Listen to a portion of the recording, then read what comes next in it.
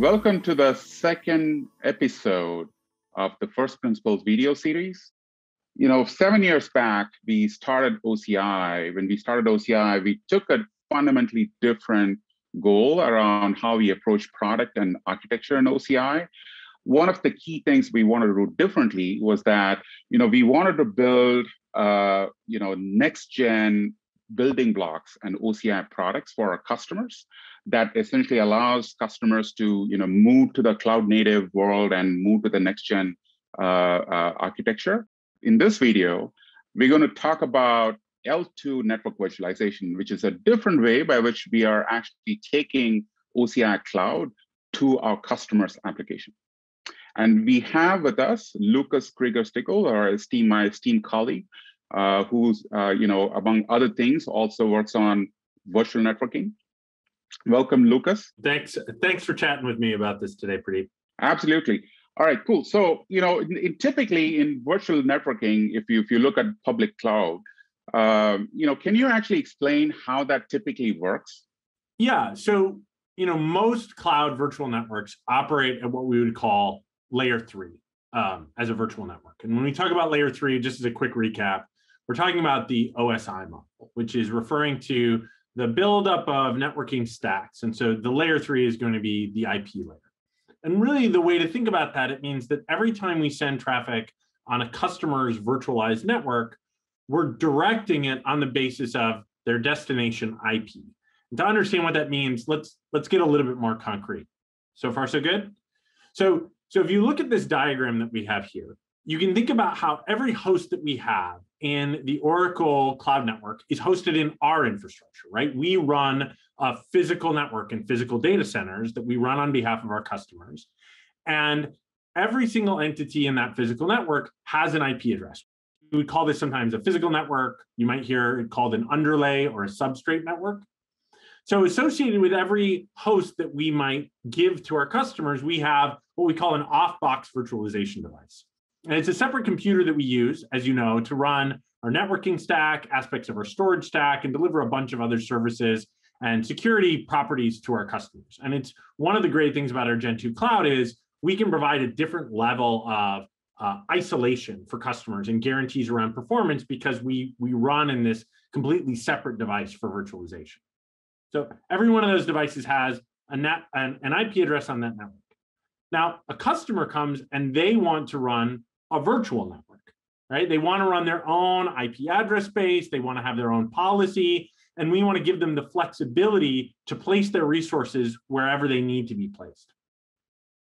So when a customer comes to OCI and they launch a compute instance, they make an API call to our compute services and our networking services, and they place that instance on some physical device in our physical data center. And when they do that, we keep track, right? Where our control plane will know this is where this virtual machine or where this bare metal instance has been placed, and this is where the associated virtual interfaces are placed for that device. That means that the control plane knows every location of every VM in the network, every location of every virtual interface, and every location of every IP address in the customer's network on those interfaces. That now allows us to lay on top of that physical network multiple customer networks, right? So again, referring back to the interface, imagine I have host 0 here in this diagram, and I have host 1. And the physical network, for this purpose, we've said, the off-box virtualization device has an address of 10.0.0.0. We have host 1 is given an address of 10.0.0.1. And now we're able to layer on top of that multiple customer interfaces. And those customer interfaces can exist in different cloud virtual networks, our virtual cloud network, our VCN. And the customer can choose whatever IP address they want to be associated with those interfaces. So now when I need to send traffic from one destination to another, I have a set of data provided by the control plane. So in this case, we can see we want to source traffic from a virtual interface A with a source IP address of 192.168.10.10. We're sending it to 192.168.20.20. When that traffic arrives at our off-box device, we can do a lookup in the data that was pushed down from the control plane, and we can first answer the question, given the interface that this is being sent on, what cloud network is it a part of, right? So I do first do a lookup. What cloud network am I talking about? Okay, now that I know what cloud network we're talking about, what interface is associated with this destination IP? So I can do a lookup and I can say, given cloud network 0 and destination IP 192.168.2020, what is my destination VNIC? So I look that up and I'm told it's, in this case, VNIC C. And then I can do another lookup to say, where is VNIC C hosted? And the answer in this case will be, it's hosted on 10.0.0.1. So to preserve the customer's original packet, we wrap it in another packet, which has that destination address on our physical substrate network, and we send it off.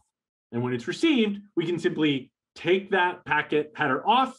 We have the original packet is sent by the customer, and we can deliver it to the host. And in this way, we know how to send all of the traffic the customer needs, and we can transparently layer it on top of our physical network and allow flexibility, scalability, and placement for customers' workloads. Make sense? Yeah, that makes sense. So essentially what I heard you say was, we are the off-box network virtualization devices essentially know all about the virtual network configuration that customers set, and it actually knows which one to reach for a particular customer's virtual network and customer's IP address, and actually directly sends the traffic from one off-box virtualization device to another off-box virtualization device. And the core of the network doesn't really participate in it apart from just transferring the packets blindly. Is that what I heard? And that's a really good observation, right? It's that when you think about a traditional physical network, you have all of these components in the middle. You have your gateway out of your subnet, you have switching and routing that's happening. And in reality, we're able to deliver that illusion of a multi-tiered network in a transparent peer-to-peer way to deliver low latency, high bandwidth and performance, non-blocking networks. We deliver on performance and scale and manageability by taking away all of that middle bit and sort of making it look like it's there even though it's not. So when I actually get onto a virtual network, when I see like a router or gateway, if you will, what is that? Is that just the off-box virtualization device that I'm seeing, or is there some router behind the scenes? Yeah, well, it actually depends. When you're sending within the same cloud virtual network or between cloud virtual networks in the same region, it's directly peer-to-peer. And that sense about different gateways and routing, we're going to enforce routing policy. You can set a route table, but we're going to collapse that and use our intelligence in our control plane to give you a lower latency direct peer-to-peer communication path. When you leave your cloud virtual network, either to transition to an on-prem network or to go out to the internet, in those cases, you're going to hit our scalable gateway fleet, which is built in a way to give you the perception of an infinitely elastic, scalable, and available gateway that is in fact our gateway fleet that is able to handle an elastic load of traffic in a highly available way. Got it. So most of the traffic doesn't necessarily go through an actual virtual routing device, but even though some of them, particularly the ones that go out of the region, actually might. Is that correct? Precisely. And we are able to do all of this because our control and intelligence systems knows the location of every source and destination that could exist within your virtual network. And so we're able to use that intelligence to collapse that down into a simplified peer-to-peer flat network. Got it. So essentially, we're able to handle all the IP packets this way in our L3 network. How about, is that actually true for all the IP packets? Or how about ARP and other types of packets? No, it's a great question. So basically all IP packets, with two exceptions. One is we don't handle IP multicast, and there are a bunch of reasons for that. And the other one is we obviously don't handle packets for which there is no route. Like if you try to use an IP packet to a destination IP that should be within your virtual network, but where we haven't assigned that IP address to an interface, I'm going to drop that packet because I don't know where to send it. And that really gets to the other thing you alluded to, which is the address resolution protocol. So you mentioned ARP. For those of you who are watching who might not be intimately familiar, sort of right beneath layer 3, we need a protocol that can translate from these IP addresses into physical interface addresses or MAC addresses in the typical use case, right? And so the address resolution protocol is basically, at its most basic level, a protocol that says, who has this IP address? Tell me, as based on IP address. And a response is given back by the whatever host is hosting that IP address. It says, oh, like I've got that. If you're going to go send to that IP address, send them to me. And the key thing about ARP is while it is a protocol about IP, it is not a protocol on IP. They're broadcast layer 2 packets to allow communication between endpoints within a broadcast domain, typically a subnet. And so I just gave you a whole story, as you identified, about sending IP packets. And now I'm just talking about a protocol necessary to send those packets that's not on IP. It's a good question. What do we do? The truth is, it's part of that fake out that we're doing across the board. So because I know ahead of time the location of every IP, and I also know ahead of time the location of every MAC address, when a host on our network says, who has 192.168.2020, tell 192.168.10.10, I'm just going to go and respond with an ARP response directly. And you can actually see this. Like, I would encourage our viewers to go and log into a device on our cloud. And if you run TCP dump, you'll see the who has tell go out. You'll see the response on the when you make the request to send your initial packet. But if you do a TCP dump capture on the destination, you will never see a host respond to an ARP request. They don't happen because we're faking it out in the middle. And part of that is scale, right? We can return that response in very, very low latency. We know a priori where everything lives, and we faked out that layer of the network. Awesome. So what I heard was essentially we primarily focus on IP address in the L3 network. And then for the minimum set of things that are not IP packets, such as ARP packets, we essentially do a fake out so that it works. Yeah, we glue it together. Yeah, that makes sense. Now, so most of the application should be fine with this, right? So why would we ever want the L2 network then? Yeah, I think that's a really good question. And I want to answer it in a couple of different ways. Philosophically, right, as you talked about at the beginning of this call, we really have a deep product and architectural philosophy that customers shouldn't have to choose how to alter their applications and their workloads to gain the benefits of cloud elasticity and scale, right? And we should do that work to meet the customer where they are, whether that's physically or technologically, so that we're not prescriptive. There are a lot of other clouds that talk about, being obsessed with the customer, and then they ask the customer to do all the work to take advantage of their cloud.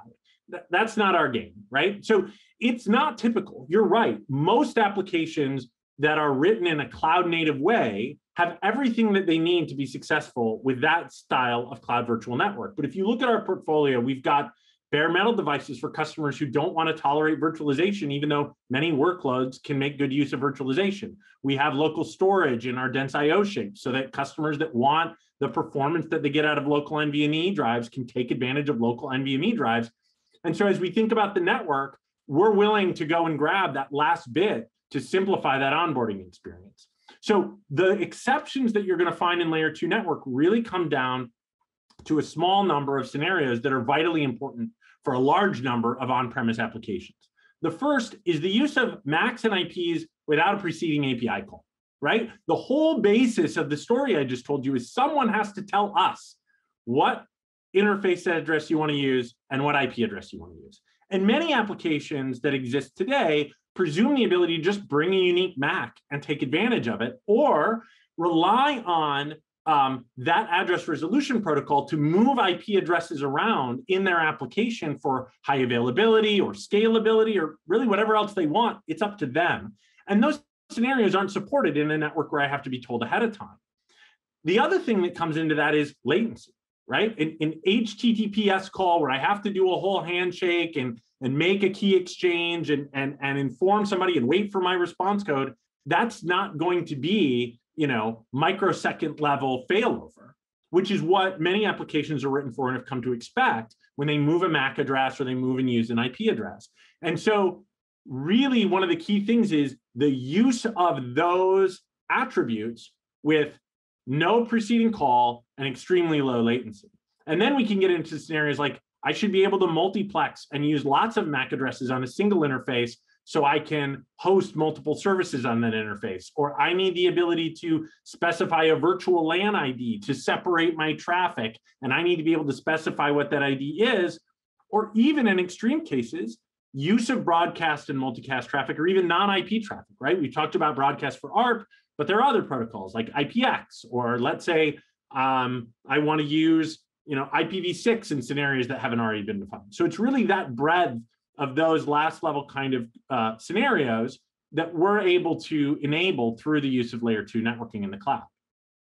Got it. So what I heard was there's there are some use cases, not all, but there are some applications that essentially want to kind of assume its own MAC addresses and IP addresses and potentially many MAC addresses and expect it to just work as it does in a traditional physical network. And they don't want to go through an API. Yeah, and a great example of this is our first product that we're using to leverage this layer 2, which is our VMware solution. Got it. So VMware actually typically requires, it just assumes multiple MAC addresses. Yeah, because VMware wasn't originally written to run in the cloud, right? And customers have a wide variety of workloads running on VMware vSphere across multiple different versions of that software with their own tooling, and they want to run and control that deployment to VMware, right? And so it's what I love about this is it shows how our infrastructure enables the customer to take advantage not only of their own applications, but of the applications they've come to use from other vendors. And so we're able to offer a really interesting and differentiated VMware experience, because it's not, we'll run VMware for you, bring us your VMs. It's, we'll run the cloud for you, go ahead and bring your VMware, right? So you can keep running it because we can run that ESXi and the NSXT layer unaltered. It just works because we've built out the infrastructure that mirrors the on-prem. We've come to you.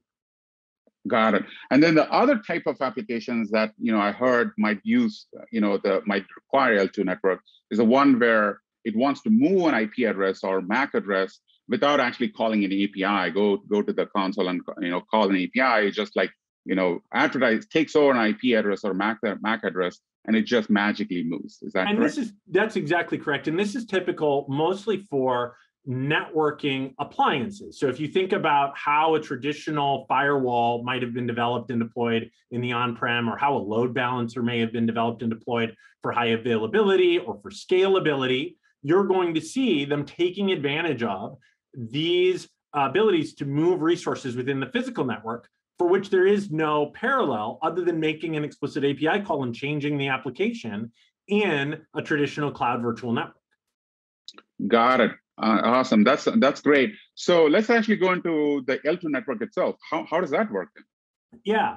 So if we think about the fact that what we're really talking about is customers having that control to bring their addresses and move them around, we have two problems. So the first is it's not simply a matter of, I'm going to pick where I send this packet on the basis of a MAC address instead of an IP address, right? I can't simply, go one layer down. It's not just about what I use, it's how I know it, right? Because we've said the customer just tells us using the protocols intrinsic in the network.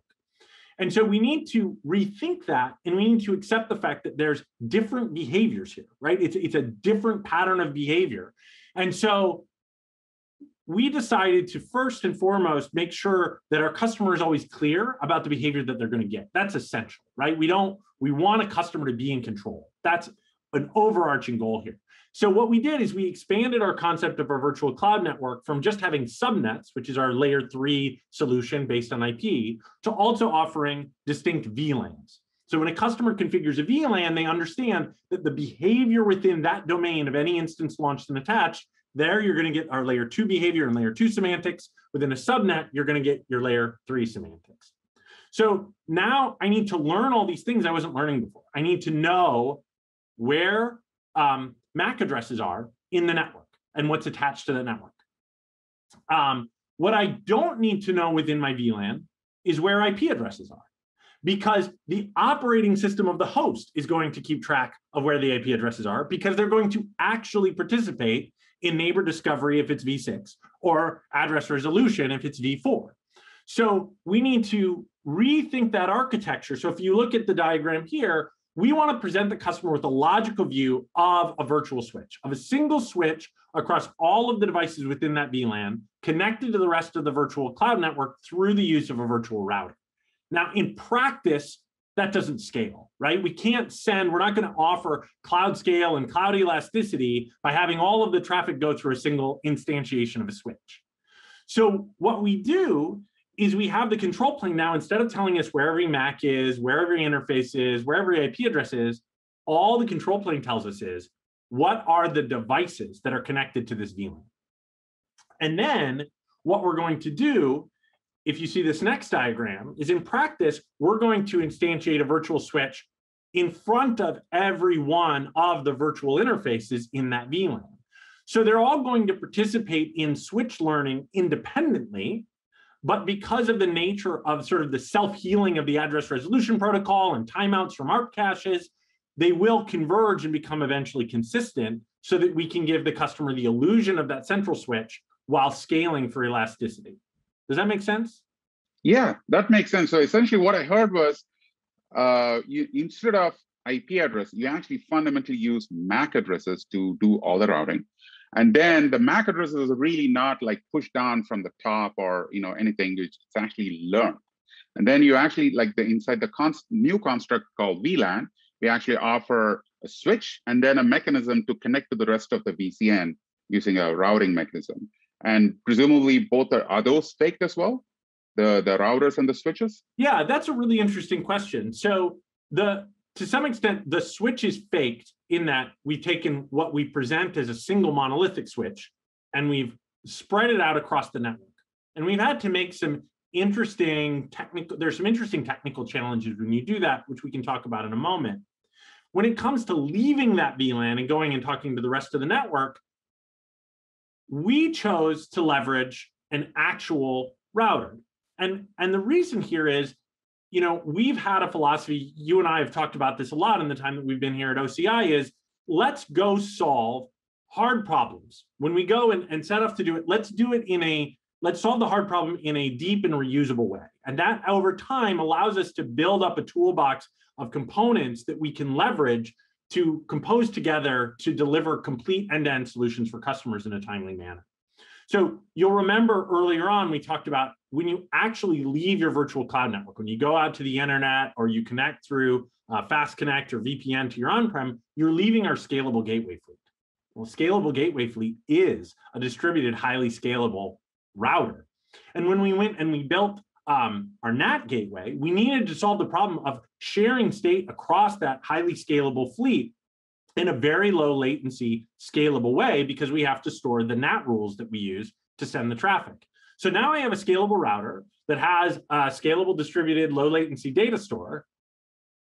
Okay, we're almost there. We've almost got a scalable router. We could have taken an approach of solving a complex gossip protocol to send all of the MAC learning to every endpoint, but instead we can take our scalable gateway fleet, we can take our distributed data store, and we can add on to that some things that we've done to build out our network load balancer to build a scalable elastic interface. We can compose them together, and now we have a virtual router that is real and scalable and low latency and provides all of that connectivity. And sort of as an inside joke, we refer to this as our real virtual router, the RVR, sort of to reference that we have now instantiated an actual routing complex where in our layer 3 network, we virtualized it and faked it out.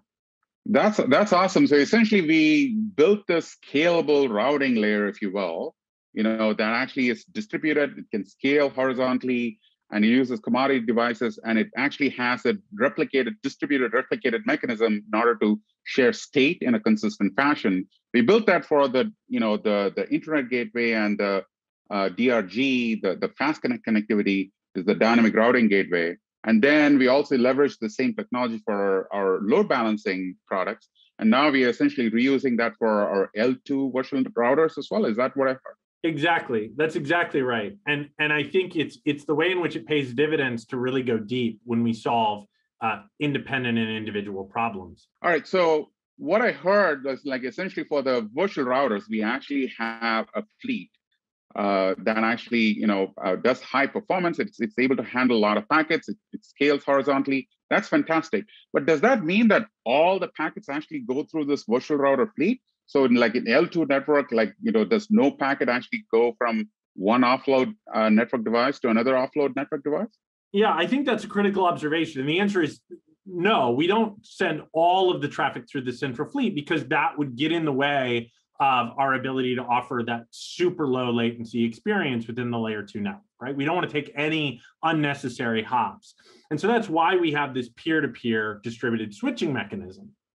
And there are some really interesting and subtle problems to solve when you have a distributed switching mechanisms. And one of them is that information propagation, it's not instantaneous, it's not atomic, right? So at any given time, if there's a MAC or an IP address being moved throughout that network using RARP or GARP, a switch at the sender may have a different state. It may understand differently which interface contains the MAC that you're sending to than a different switch in the network, which may be the receiving side. And so there's the potential, if you do this naively, that I would send a packet and it would be delivered on the other side only to be redirected somewhere else and sent to yet another location. And there's two reasons why we want to avoid that. The first, most obviously, is we don't want packets bouncing around and getting loops and having a situation where nothing quiesces and ends. So that's bad. We want to avoid that. But the second one is we want to be able to tie customers into the higher level cloud constructs that we provide to simplify their management of the network, even as they're using something like layer 2, which should tie them into their physical network and their experience in the on-prem. Again, it comes back to this idea that customers shouldn't have to choose between fidelity to their on-prem and the ability to access and leverage the benefits of the cloud. And so one of the things that we offer in cloud virtual networks is interface-based security policy, or network security groups, that allows you to say this interface is allowed to talk to this other interface. If the network or the distributed switch itself was redirecting packets around, we couldn't know ahead of time which interface was to be the destination for that packet that was being sent in order to enforce the security policy that says a packet shouldn't leave here unless it's sending to one of these whitelisted interfaces.